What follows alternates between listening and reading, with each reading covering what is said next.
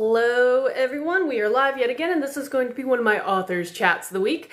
And so as always, I'll be keeping my eye out for my co-host who should be joining me momentarily. It always just takes a couple minutes for all the notifications to be sent out and then we'll get going real soon. And let me see if I can send an invite.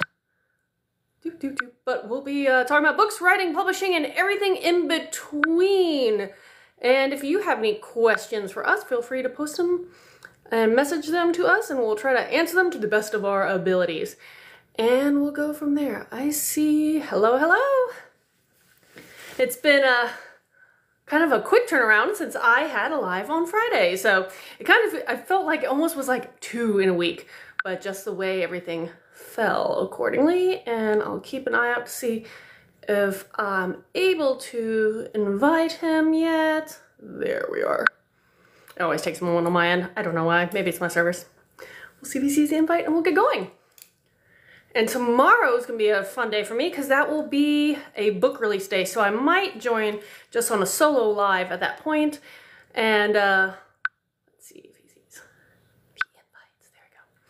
But yeah, so I'll have a new novella release. So it'll be the 14th novella for the Guardian Speaker series. And that is my Viking Dark Fantasy for adults. Hello. Am I here? I can hear you, I cannot see you, but I don't know, I think almost all the time it automatically puts like that little icon up there, so. Gotcha. Hopefully. I'm not sure what do I need to push. I've never figured this out, and if my ring light continues to, I know I have to get a new one, it's gonna flicker. If it flickers too much, then I'll just turn. I think I might have figured it out. Aha! Yay! It's always nice to see the face of the one I'm talking to. Doesn't always happen, but it's always nice. Fantastic. How are you today? I'm good. And how about yourself? It's been a long time since we've done one of these. It has. But yeah, I mean, I tried to like think back. I was like, it's been, I think, almost like over a year since you and I talked last. It's been almost 2 years because that's when my book released. So. Time flies. That's why I try to be, aware of who I've talked to and, not trying to book someone too close together. But then every so often you're like, man, has it really been that long? Yeah, it's been a while. It's been a while, but well, it's always good to catch up. Yes, and for everybody who's new and may not know who you are, why don't you reintroduce yourself and what you write, and we'll go from there. And I love your Sasquatch behind you. Thank you. Yes. So I'm Neal Romriell. I have a debut novel. My debut novel is an urban fantasy titled Site Alpha. It actually came out in June of 2022. It focuses on a society that protects cryptid creatures. So you'll see my Bigfoot or my Mothman tie here, as it were, that basically keep them safe from not only each other, but from us human beings, because us human beings are problematic sometimes.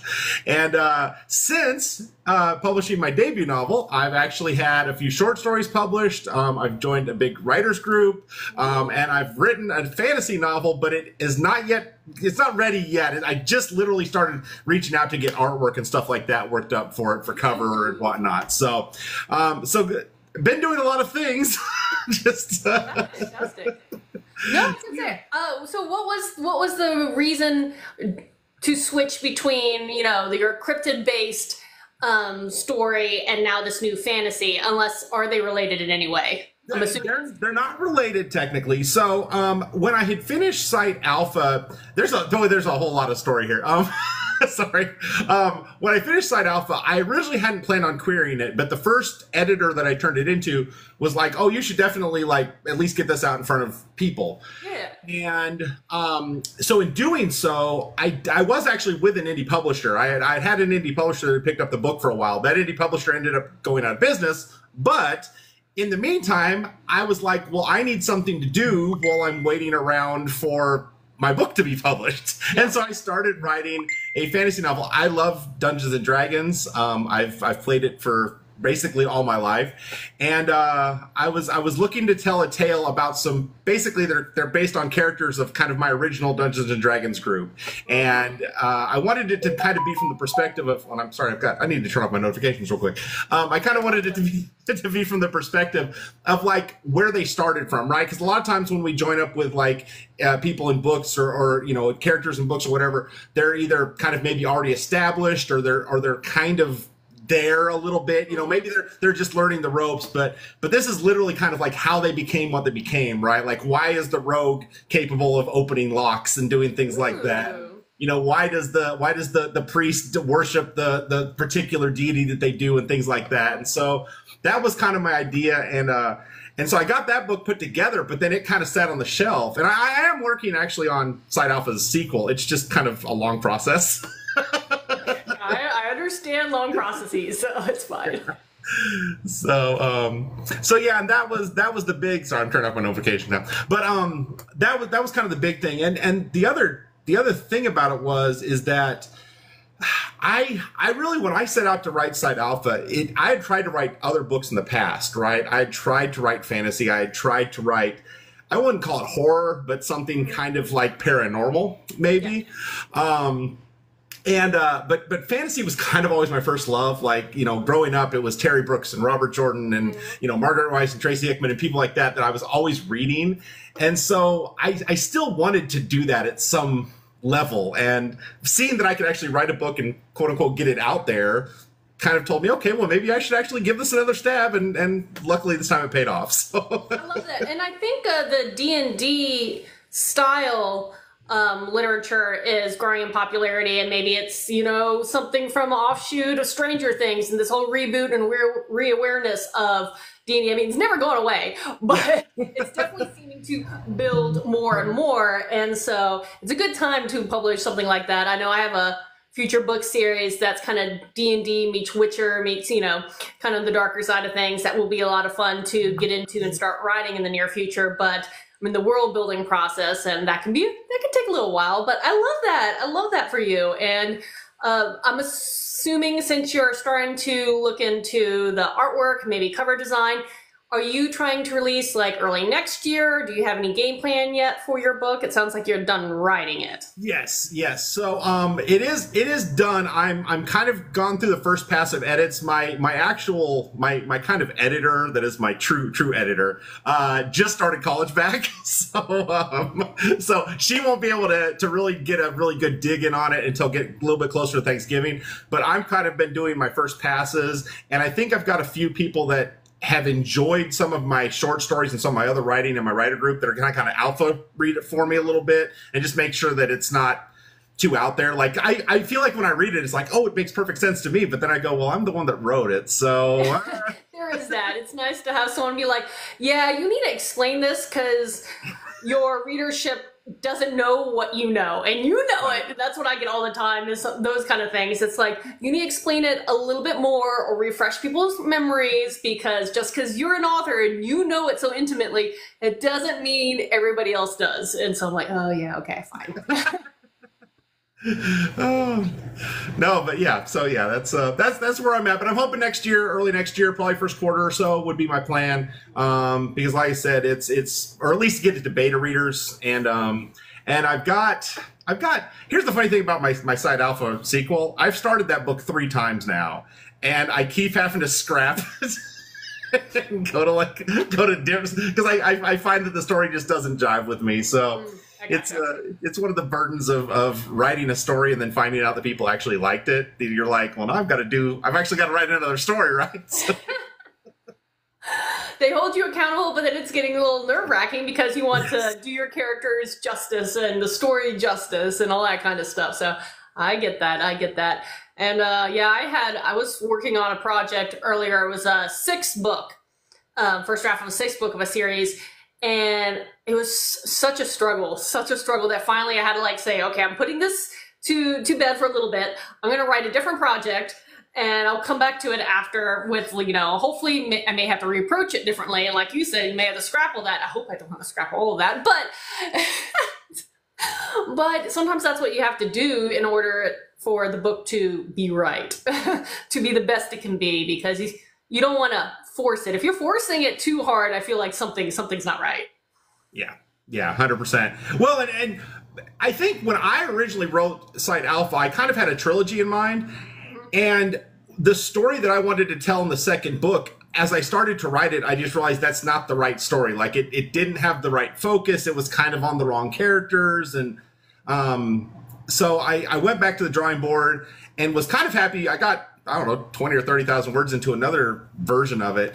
And even at that, I kind of got to a point where I was kind of hitting a wall, and I said, I still don't think this is it. And so I started over, and now it is the right story finally. It's just, it took 3 tries. So. Sometimes third time's the charm, sometimes it's the 10th, who knows? But hopefully it's only 3 for you. Crossing our fingers. I love that. But okay, so you've been getting into short stories. That's exciting. Like, are you writing them for your own readership, for yourself? Are you trying to submit them for publishing in various, magazines? Like, what are you doing with your short stories? Because that's kind of fun. Very cool. So first of all, let me give a real quick shout out to my writing group. It's called the Moorhead Friends Writing Group, and they're up in Minnesota, and they actually have published several anthologies now. I'm in 2 of them so far. And I like literally this morning before I got on here with you, I was working on my 3rd short story to submit to them, because they're doing another anthology later this year. So I'm going to have another short story coming out with them as well. But I kind of, when I mentioned that I tried to write before, one of my ideas was that I kind of wrote, I don't want to call it an anthology because it wasn't exactly an anthology, but I wrote a bunch of short stories down. I actually put a bunch of them on my website after I had kind of gotten Site Alpha up and running and going.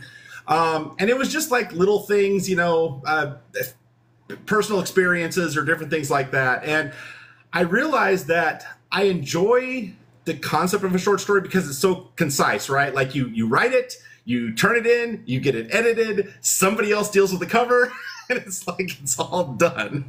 And it also gave me a chance to kind of branch out. So I did one short story that was kind of, like I mentioned, paranormal-ish in nature. I did one that really is like more of a traditional like horror style, almost like a slasher style story. That's one that's submitted, but that anthology hasn't been published yet, but it is in the process right now.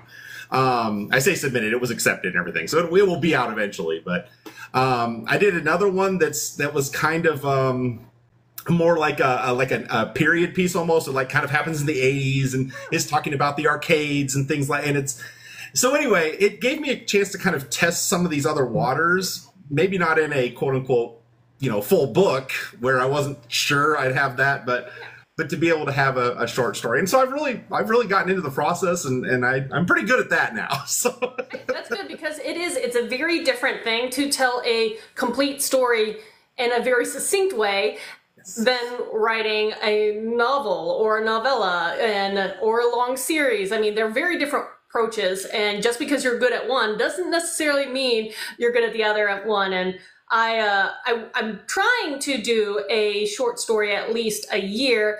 And for me, kind of like what you were saying, it's to challenge myself to maybe, I wrote one that was in first person, and when I'm usually a third person writer, don't think I'll ever do that again. But it was a test, it allows you to try different genres or maybe different POVs, or shine a light on a side character that all your fans love, but you don't really have a way to fit it in the big story, all that kind of stuff. So short stories can be great, and anthologies can be fantastic for the cross-promotion aspect between authors. So how many people are in your group? Because it sounds like it has to be pretty substantial if you're doing anthologies. Yeah, it's pretty big. When I joined, I think we were around 25 or 30, but we've expanded. We're over 50 now for actual members. Not everybody submits. I think the last anthology had like 29 stories in it or something like that. But it's really cool because it's so many different types of storytellers, right? So you've got poets, and you've got, people that write nonfiction, and you've got folks that write romance. And for me, it's helped me learn so much, because even though I wrote a quote unquote, urban fantasy, as far as like something that I put down, I don't really know how to delve into some of these other places, but these authors are able to help me, right? So they can tell me, hey, this particular thing doesn't quite work. you know, or this scene between these two characters is a little bit off. And so it's really been cool to get all these different knowledge bases, and some of them already have their own books out as well. Some of them have several books out, in fact.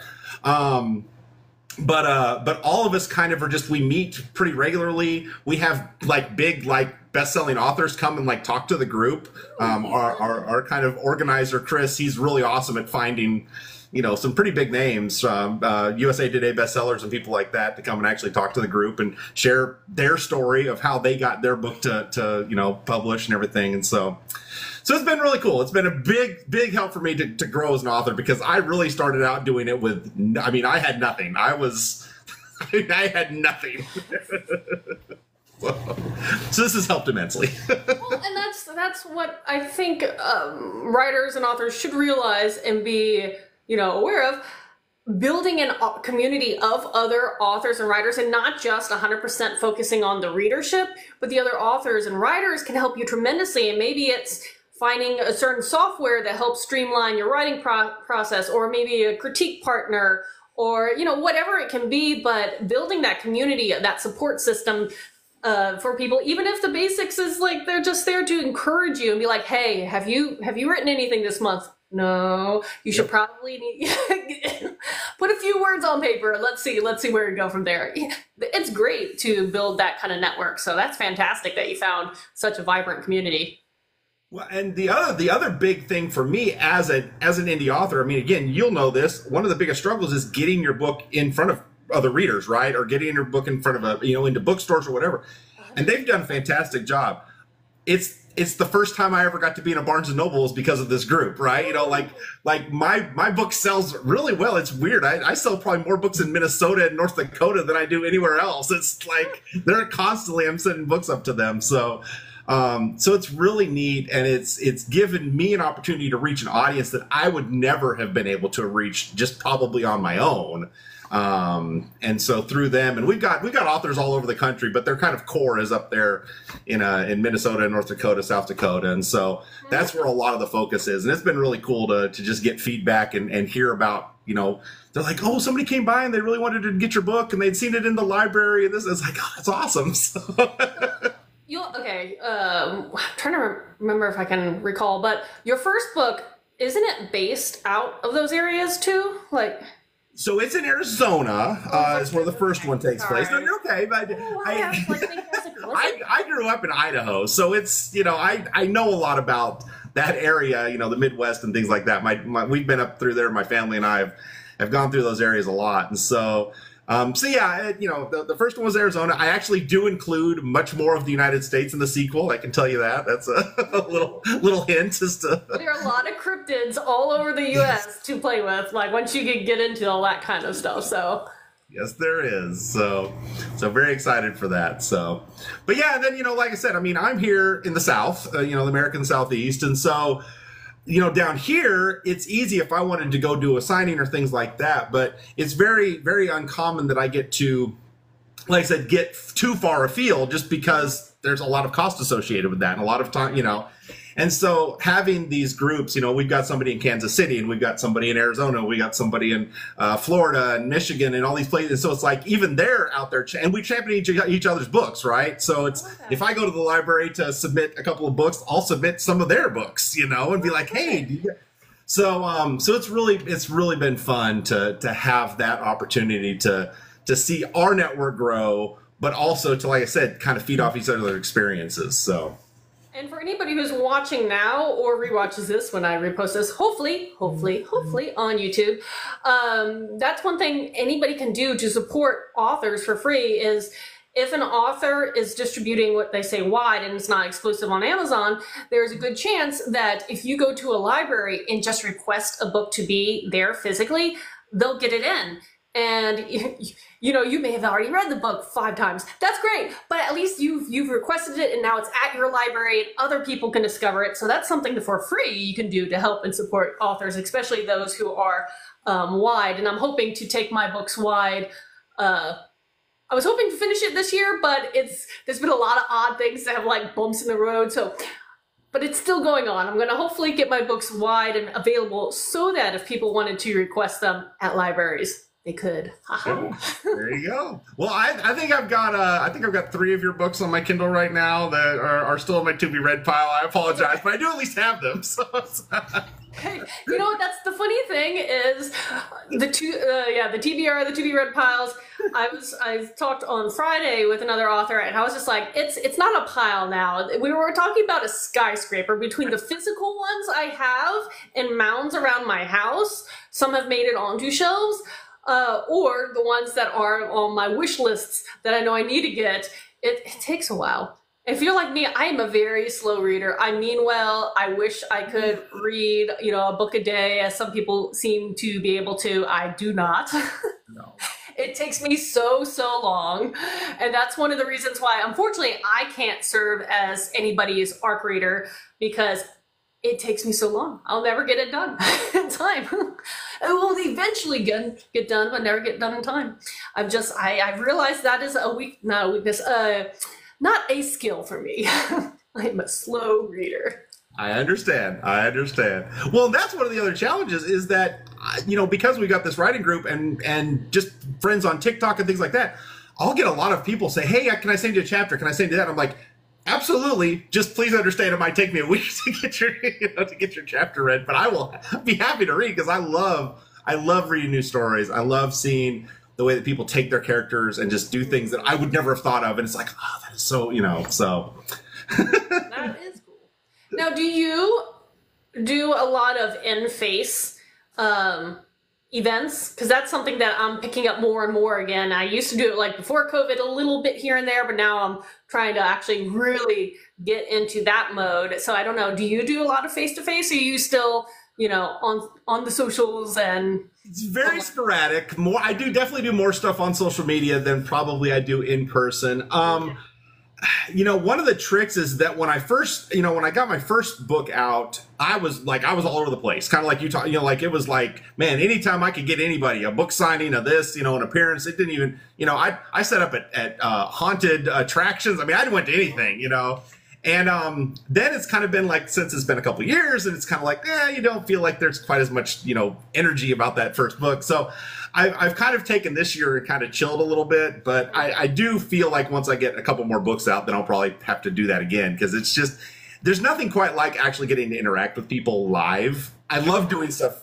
online, but to be able to sit there and talk to folks and really find out, A, their story, and B, their excitement about stories in general and what they like and stuff, it can't be beat. So that's true. It is true. There's that kind of energy when you're talking to someone live, and it's just a fun thing to kind of, I wouldn't say feed off each other, but it just feels really kind of neat being able to engage with someone in that in the real world.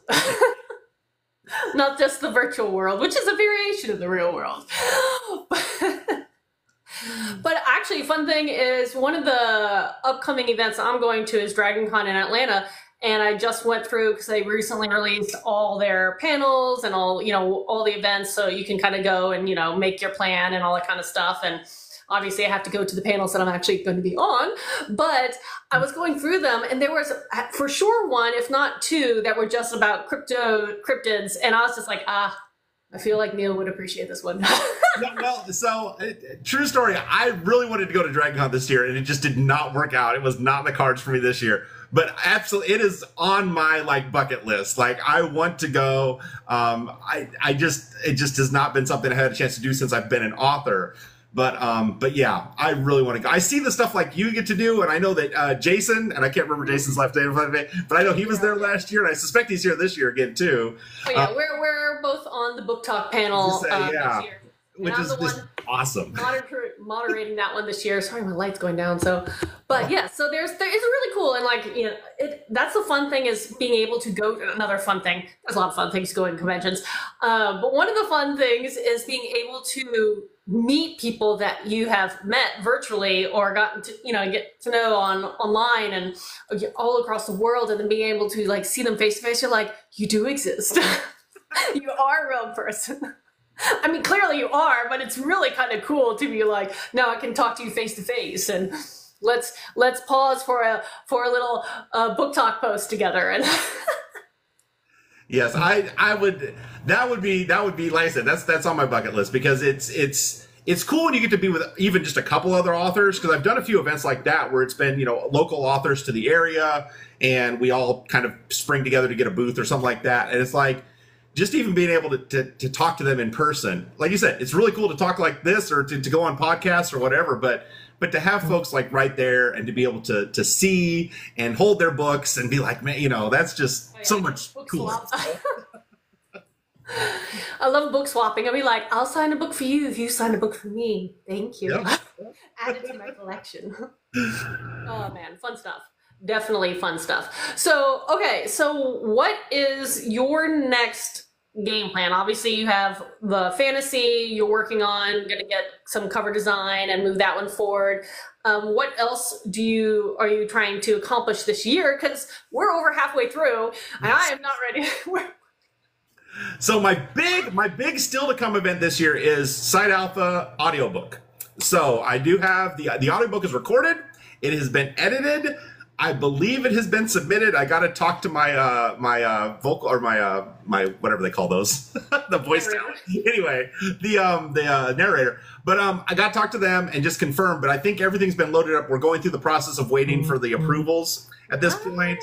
So I am really excited for that, because that's been something that I've been trying to get, for basically the last 2 years is get that process, And again, for those of you who don't know, audiobooks are not cheap. They're not, super expensive, but they're definitely, there's some cost associated with that, and a well-deserved cost for that matter. But anyway, it's just one of those things. But yeah, so it is done though, and now we're just waiting to get the announcement for the official release date, and that's kind of my that and this horror anthology that I'm in should be out by October.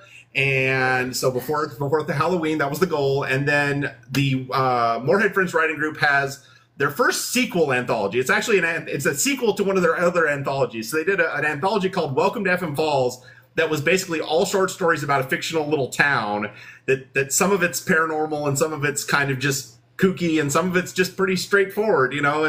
And so now we're doing a return to FM Falls. We're actually going to return to because that book did really, really well. They sold a lot of copies of that one, and so we're excited to kind of go back and share some new stories from parts of town we didn't get to cover yet. So I love that. That's a cute way of doing anthology, because I'm sure there are a couple that don't really have a theme, but more often than not, they have, some kind of reason why you're bundling all these stories together. And I like that. That is really neat. Hi. And, no, that's gonna be fun. Exciting. And October, perfect month for the horror one, too. So that's kind of cool. You have, like, a lot of projects going on right now. There's a lot of irons in the fire, but like I said, so that's my current year. Next year, obviously the fantasy book is kind of front and center, but also, like I said, with FM or not FM Falls usually, sorry, Site Alpha's follow-up book. I think I've got a name picked out for it. I think I've got pretty much everything going good. I'm about 25,000 words in on it now, and so it's still got a ways to go, but at least I know, like I said, at least I know the way it's flowing finally, and all the things match up. And I actually gave that, so my daughter's kind of my very first kind of line of defense when it comes to reading books. And she read it over the summer. And she's like, yeah, this is the direction you need to go, Dad. I was like, okay, this one works. So anyway. And it really is true, going back to the whole thing about when projects are going smoothly, it's not just a struggle when they don't, but it's a time suck. It will, it just takes that much longer. And if you're beating your head on a project, and yeah, if once you get it and it's right, you're heading in the right direction, that's when things pick up. It really starts cooking then. So yeah, that's why I'm excited. Now going back to the basics. Now, do you like to write more towards the beginning of the day, end of the day, weekends? I don't know. Like, where's your best time to be creative? You know, when I wrote Site Alpha, I almost exclusively wrote at night, and that was kind of just because of the way things shook out for our family. Like, I still had kids in school, I still had some things going on, so it was like at night when everybody went to bed, I would just go and write and spend however long until I just got tired and said, okay, that's the end of it. Since then, I am much more apt to write kind of in the afternoon-ish. Like, I don't like writing close to bedtime anymore, if that makes sense, Usually if I get home, I'm done with work or whatever, have a little bit of dinner and this, like, boom, I'm going to go and spend a couple hours just getting some words down on the page. And that has worked a lot better for me. That's good. Because everybody has their strong suit. Some people are like first thing in the morning, while everybody else is still asleep, and other people, are after they put their kids to bed at night. And you do what you need to do, especially if you're a younger author and not a non-full-time author. You do what you have to do, but there's definitely a time of day that fits each person better than others. And I'm a morning person, not first thing, but pretty early. Like, I can get on, and that's my creativity period, or I'm a morning person, so. Well, what's funny is that for me, a lot of my inspiration comes in those moments when there's nothing else going on, right? So, like, if I'm mowing the lawn or something, I'll be doing something that has nothing to do with writing, and that's when, like, something will hit me. And so a lot of times my commute home, I get like 25 minutes, and it's just me and the radio, and I'll have, oh, hey, this idea hits me, you know what I'm saying? So then when I get home, it's like, okay, I got that idea. It's cooking. Let's So as soon as I eat a little something or whatever, I'm like, boom, I'm hitting the keyboard. So that's kind of been the way that it's worked for me, at least the last year or so. So that's great. And it's also, I just started doing this new world building thing with my husband. So we're co-world building together. And that's been very different because he's not a writer. He's not going to, I have the final say of things, but it was an idea that he came up with, essentially, and threw it past me, and then I tossed it back to him saying, have you thought of this? And we started going back and forth. We're like, oh, this is something. This is fun. And so kind of towards the evenings, we'll go and take a little time, be like, let's go back to our world, and let's see are we dealing with the politics, political structure? Are we doing with, some other kind of social thing, or the magic system? And it's kind of fun to have someone to toss ideas back and forth. Though I don't know if I could ever truly co-write a story with someone. I am a control freak. I've said this before, and that might be a little too hard. That's really cool. I mean, that's really awesome. We used to when I was writing Site Alpha, my daughters and I would have what we call big brain meetings, where we would just sit down and I'd be like, well, here's this direction I wanted to go with this. And they'd be like, nah, that doesn't make any sense, Dad. I'd be like, okay. So it's like, that's really cool, and you can collaborate even if you're not co-authoring, like you said. Yes. But to have somebody there that kind of bounce those ideas off of, and that's really neat. Like, world building is big, especially in the style of book that you write. I mean, it's there's so much world building to do. So that's awesome that you guys can collaborate like that and talk those things through. How long it lasts, but right now we're doing okay. New project. Each day could be different. Tomorrow we'll be like, nope, and we butt heads. No, but it's a good thing, because when you have someone to throw back and forth ideas, be it again a critique partner or a close friend or anything, that they're unafraid to be like, okay, here's a hole. Have you thought about this hole? Or here's an idea, and then you have to be like, no, it doesn't exactly fit. But what if we reapproached it this way? It is because your mind wants to think a certain way, and then someone else thinks a little differently, and when you put it together, you're like, huh, this is new. This is different. This is intriguing. I love it. We have a question in the chat I see here. So it looks like the question is, do either of you use freeform? I am unfamiliar with that, so I'm going to say no on my end. I'm gonna guess. I'm not sure. Is that a writing software or an editing software? Does it say? You can clarify if this is software or if you're talking about just the way we write. Yeah, that's gonna say. Those are two different things. But there are always new software that people talk about, and that I don't know or I'm unaware of. I'm like, nope, didn't know that was a thing. Okay, kind of stream of consciousness style of writing. Well, I'll let you go first. What do you do? It varies depending on book and series for me. I have one type of writing that I do that are retellings, and so essentially the plot line's already there. I'm just retelling it. I like to take obscure myth and bring it back to light, and I like to deep dive in the culture and the belief systems of the people, especially of the cultures that went along hand in hand with that said mythology or myth or legend. But that one, I don't really have to do a lot of stream of consciousness kind of things because it's already there. Case in point, my Viking Dark Fantasy series, Guardian Speaker. But the other ones that I create just purely out of my imagination, I do take a lot of time where I will be obsessed about it. And so anytime I'm like, I could be washing dishes, vacuuming, we're taking the dog out, but my mind keeps going back to it and thinking about it and going over and over, and I slowly develop the ideas, I guess, kind of like stream of consciousness, though I'm not sitting down and typing it all down at that moment. I usually come back to that, but I'll hash out stuff for a while and come back and tweak and then try to organize and break apart. So I have pseudo, not really spreadsheets, but definitely pages and pages and pages of notes and details, and however my mind's trying to organize it for that particular project, that's how I do it. But it's not really true stream of consciousness writing. I do kind of come in with some kind of game plan when I'm ready to sit down and work on the plot. How about you, Neal? Gotcha. Well, I also mentioned real quick, Trilogy Books asked about what software do we use. I personally just use regular old Word. Like, I don't even do any special, like, when I do format. I format in Word too, so that's just me. But I have learned to call myself a plantser, like a planning pantser, I guess is maybe the way to put it. Plant the seed and let it grow is what I've heard a lot of people say. So.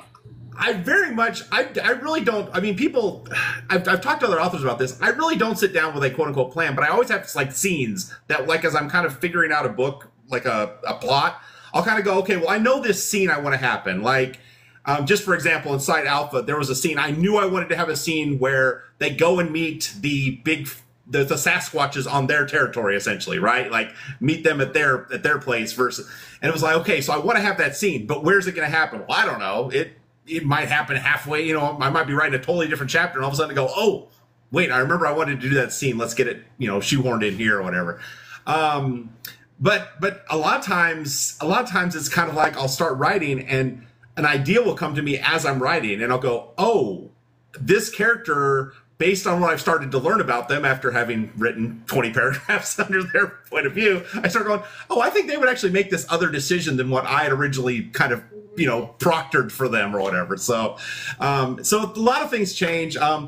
Site Alpha, if you were to read like the very first draft version of it versus the version that was published, they're not exactly completely different, but they're really different. There's a lot of different stuff in there. So.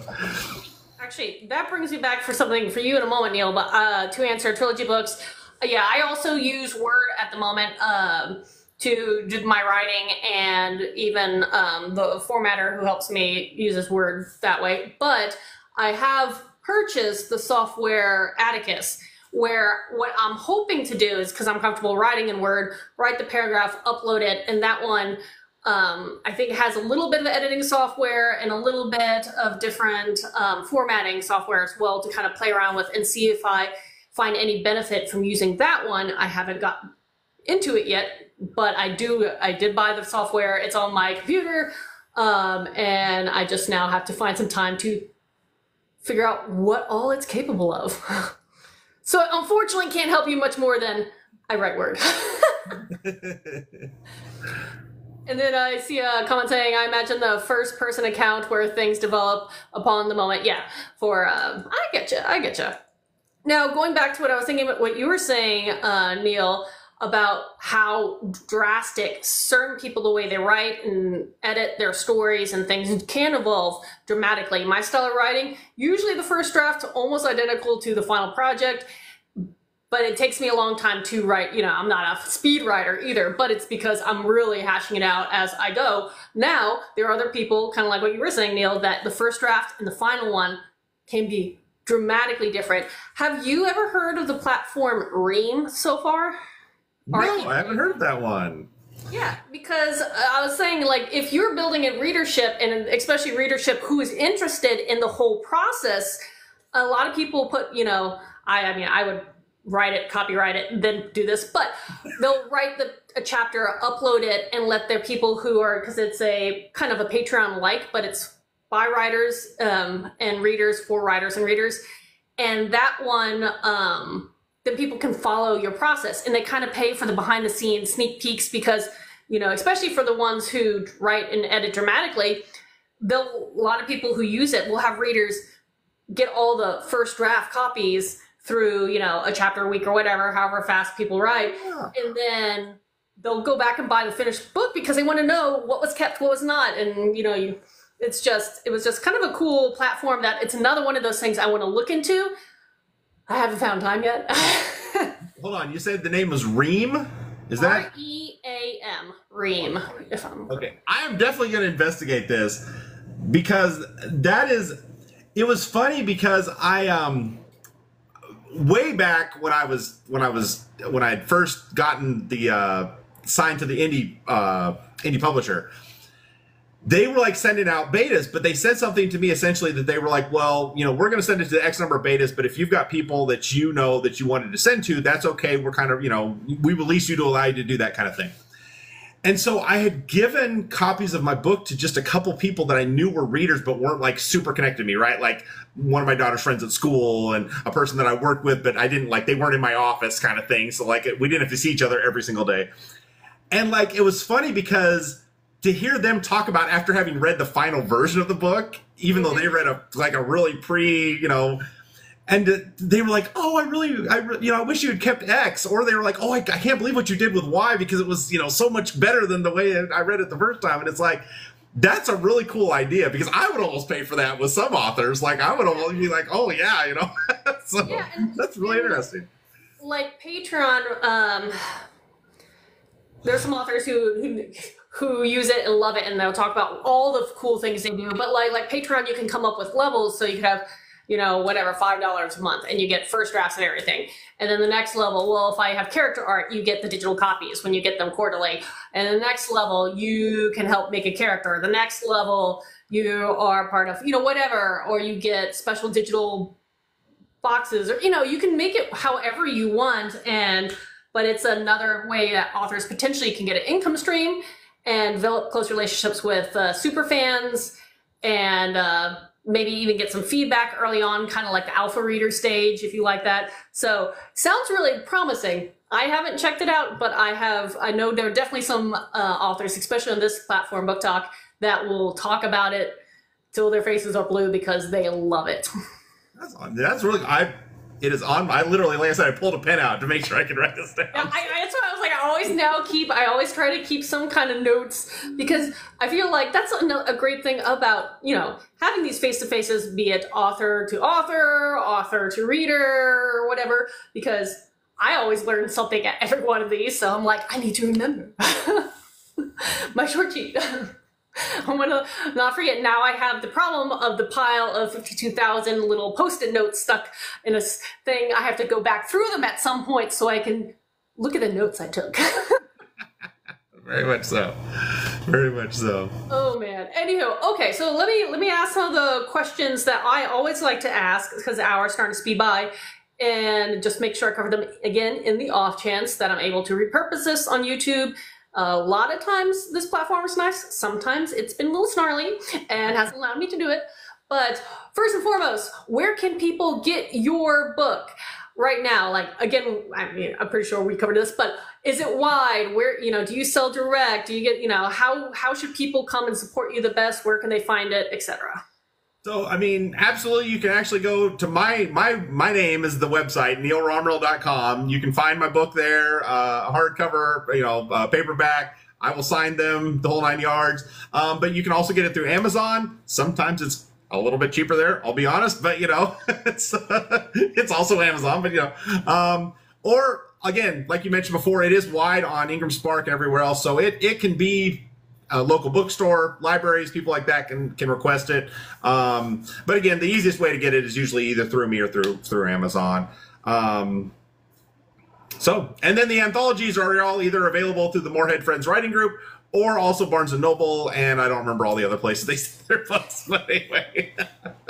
Yes. But yeah, so those just look me up on Amazon, and you'll find me and the anthologies I'm part of as well. So. And are your anthologies on your website? So if people find, do you have anything to link people over and say, hey, if you want one of my stories? Yes. If you go to my website, you'll find a link. I know for the FM Falls one for sure, and I think the Tales from the Water is also on there. And like I said, if you go and find my page on Amazon, I'm there, or on my Goodreads page. All those places you can find my books. So. Perfect. And then kind of going hand in hand with that one is where outside of Book Talk and now your website can people find and follow you? Like, do you have a website? Are you on other socials? Or are you pretty much sticking with those two right now? Well, you can find me just about anywhere. Again, my name is pretty much, I'm the only one that I know of. So if you find me on Twitter, you find me, actually on Twitter, I'm weird. I'm backwards on X, Twitter, whatever they call that. It's Romriell Neal instead of Neal Romriell. Anyway, but you can also find me, a little fun thing that I do that is not technically author related, is I host a YouTube show called Bad Movie Cold Cereal Party. So this is a place where we watch bad movies, we eat cold cereal. It's a little bit of a goofy thing that I did when I was a child. A cousin of mine actually came up with the idea of like renting the worst, dumbest movies we could find, and everybody brings cold cereal and have a party. So we do that now on YouTube. So you can find the Bad Movie Cold Cereal Party on YouTube. We publish videos pretty much constantly, but we do lives every 2 weeks. So okay. So then I got one for you because I have so many. I actually really love terrible B movies. I have a number I could recommend, but one I watched recently that you might get a kick out of, especially if you, so there's a animated show, the Harley Quinn show, yes. And they have, on one of the seasons, they had a character called Swamp Thing, and never seen it before. I didn't realize that was actually a DC character, yep. And they have a movie from the 70s called Swamp Thing, and yes, if you haven't seen it... It is not a good movie, you're right. I just watched that one. I think there's even a sequel, which I have not seen yet, but... Yeah, I haven't seen the sequel. And yeah, when I was a kid, I kind of remember thinking it was like the creature from the Black Lagoon. I don't think I realized they were separate. It's not. It's not. But yeah, Swamp Thing. There was also a TV series at one time, Swamp Thing, but I think that got kind of erased. I don't think it's around anymore. We don't talk about Swamp Thing. Poor Swamp Thing. Anyhow, I thought you might get a kick out of that one if you hadn't seen that one. That was one of my latest B-movie ones, but there's some great ones out there. Great if you're ready for terrible movies. One of my favorites, the B/bad movie that got me kicked off originally was Attack of the Killer Tomatoes. If you've ever seen that one, it is really bad. It's an old 70s or something. And then there's a movie called The Stuff. And I swear when you see The Stuff, it looks like it was a movie that was made for TV. It wasn't. And it's got all kinds of people that were actually like kind of big name stars at one point or another in their careers. But it's just such a weird movie. It's so weird. Well, another one that you might want to, and then we'll go back to books. When I was living in the New Orleans area, there's the big lake on top of New Orleans called Lake Pontchartrain. So when we discovered this movie, we're like, we have to watch it because it's called The Day of the Dolphin. Okay. And it's another one of these 70s ones. And the concept is in Lake Pontchartrain, mind you, a brackish lake, but Lake Pontchartrain, a group of people train dolphins to take out the current president. Gosh. Perfect. That sounds awesome. I'm definitely adding that to our list. Weird movie, but definitely be movie. And I had to watch it because I was like, I swim in that lake. Who knew? Anyhow, fun stuff. But yeah, okay. Also, third question, third of my three that I always try to ask every time, and this goes for anybody else who's still listening after that movie ramble. If there's any questions that you have for us or any topics you would like us to cover that we haven't, let us know in the comments. And the same thing goes for you, Neal. If there's any questions you have, topics you wanted to cover, announcements you wanted to make, this is the time. Well, I was going to say, first and foremost, you're going to Dragon Con, which is awesome. So what new stuff do you have coming at the end of the year? I'm excited. I love keeping up with other authors. So what are you doing? Well, release-wise, I had an audiobook release last week. It just, the way I release them all based on the timing of ACX. And so I'm taking my audiobooks now wide for many of them, but again, moving in that direction wide. But I have to wait till ACX releases it, and I never know what day that is. And then I'm like, okay, go time. So last week was go time for my latest audiobook, and that was the 7th one of my Viking Dark Fantasy series, The Guardian Speaker. And maybe not ironically, but tomorrow I release the 14th one of that series because I'm hoping to wrap it up this year, and there are 16 in all, so that means one this month, maybe one next month, and one after that, and then I'm done with the series. I will be then just maybe doing some, I'm hoping once it's done, maybe next year. Obviously, I bundle them in groups of 4 for the printed omnibus versions, but also it would be kind of fun because I love the book covers when they're all together. They are very stunning when they're together, but by themselves are a little flat. I've retrospectively realized this. So I don't know if I want to do like a special edition series of covers or something fun for that. That would be for next year, and have them just a little more oomph to the covers. But yeah, this year, publishing-wise, would be wrapping up. My goal is wrap up that series for the ebooks, and maybe even release that last final omnibus of that series this year. But for events, Dragon Con during Labor Day weekend, in the middle of October, there's Multiverse Con also in the Atlanta area. A little small one. I think this is their 3rd year, and it'll be my first time ever going, so I'm excited about that. I've heard it's really charming and a lot of fun. And then I'll be going to Author Nation in Vegas in November, and that one's for me to learn, not for me to be a panelist or a bookseller or anything. So that one's just purely for me to learn and hang out with. You're gonna be an attendee. I'm an attendee. Oh, that's awesome, though. Congratulations. That's amazing. Have you been to Vegas before?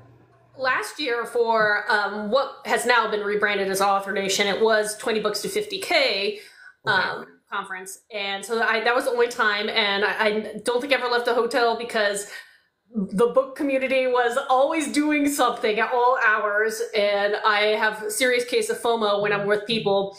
I'm an extreme extrovert, so if someone's like, hey, do you want to go and do karaoke? And I don't do karaoke, but I will support you doing karaoke, and I'll say, okay, I'm going to do karaoke with the keynote speaker and Adam Beswick and all these other, names in the author community. That's like, oh, this is so cool. I mean, that's pretty cool. That's cool. Yeah, I can understand. And if you ever want to get a good education, I know this one's in rebranding year, so I'm hoping they kept, all the good stuff of that convention. But Author Nation would be something to check out because it has everything from the drafting, 101 side, and really does deep dives in various kinds of marketing and advertising and Kickstarters and Patreon and how to, be a successful 7-figure author. And yes, there are 7-figure authors that go there. It is wild. That's awesome. That's awesome. Well, congratulations. That's amazing. There's always things to do. And that's the thing about being an author, be it indie or traditional. There's so much stuff to learn, so many people to meet. It's just fun. So many things to write. Very true. Very true. So let me ask you, because this is the question I've been asking any author between now and Dragon Con. And the reason being is one of the panels I'm going to be on is, I think there are 7 authors on it. And we are requested to embody and or cosplay one of our book characters. And then it's going to be an interactive dating game between all these authors' book characters. So I'm going to be, I had my readers vote on who they wanted to see me cosplay as, and now I'm putting the costume together, and I'm going to be I haven't announced which one actually, so I can't really say, but I'm going to be one of my characters.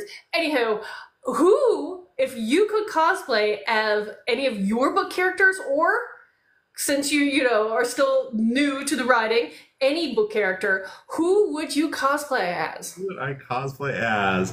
Well, honestly, so I wrote my very first short story that I got published after having gotten out was one called The Top Prize. And it's essentially about this kid who goes to this kind of haunted arcade is what goes on there, basically. And so the guy that runs that place, Art, I would probably be Art. Like, Art's just kind of this weird dude that kind of, he has, he runs the arcade, but he's always kind of like, he's one of those people that, like, you say something, all of a sudden he's behind your shoulder kind of thing. Like, he just kind of always is there at the perfect moment to make a quip or whatever. Like, that would probably be closest to, like, what I am as far as, like, a guy that, probably, plays a lot of video games and knows a lot about things like that. So I could probably cosplay that fairly easily and feel pretty safe about it. So. And okay, so also actually similar idea, a little different. Since you did mention that you are a player of D&D. If you had to create a D&D character based off one of your book characters, which character would you choose? So then you could play. Oh, probably Charlotte. I mean, the main character from Site Alpha. She's flawed. She's just she's not like a superhuman or anything like that, but she definitely has gone through some struggles and learned and grown, and I think she would just make a really cool, like, monk or somebody like that, like in D&D, like somebody who's kind of like self-referential a little bit and thinks, like really thinks out when they have to get into a fight, why are they doing this and stuff like that. I think she would be really fun to have a character based on that if I had to make a D&D character off of one of my characters. So. I love that. That is fun. Hey, I am totally adamant. I will admit, I don't play D&D nearly as much as my husband, but I like the concept. I think the lore of the D&D world system is really fascinating, and I do think there's a huge overlap for writers, and especially fantasy fiction sci-fi writers and D&D, and I think it would be so entertaining. I keep saying this for anybody I know. So entertaining for someone, not me. Please don't make me have to do this. To get a bunch of authors together to play their characters in a live stream campaign, so all the readers can watch a bunch of authors play their book characters in some D&D setting. That would be really cool. That would be really cool. I agree with that. I wholeheartedly support it, but I'm kind of the same notion. Don't make me do it just yet. I got a lot of other stuff going on, but I would love to watch that. Too many projects, too many ideas. I would totally do my best to come out and support and even play, but yeah, I just whoever has the energy and the wherewithal and the DMing skills, go for it. There you go. There you go. Well, Neal, thank you so much for hanging out with me today. It's been so nice to catch up with you because it's been too long. It has been way too long. I'm sorry. There are a fantastically huge number of people on Book Talk, and I know that I want to thank you, number one, Katharine. You support authors so much across everything that you do, and I know even if I can't, like, stay around, I'll at least try to tune in every once in a while when I get to see your lives pop up. Sometimes I'm at work, so I'm kind of being secret behind the desk, like, doing this thing. But random time.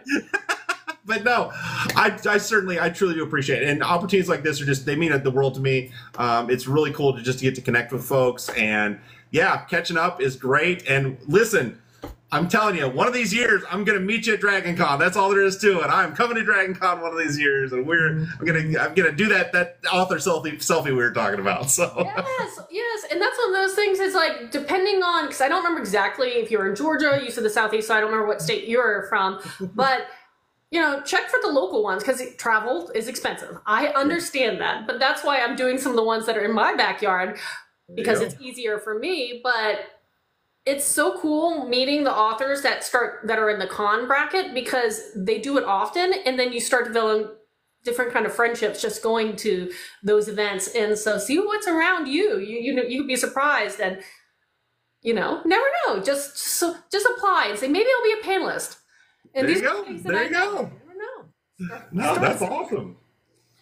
Okay, everyone, thank you for chiming in today, and I will have to run, but I appreciate it again, Neal, and I'll let you know if this platform's nice and I'm able to repurpose this in a few weeks. But everybody else, thank you for listening, and follow him. Follow her. Thank you, though. Thank you so much. Bye, everyone. Take care.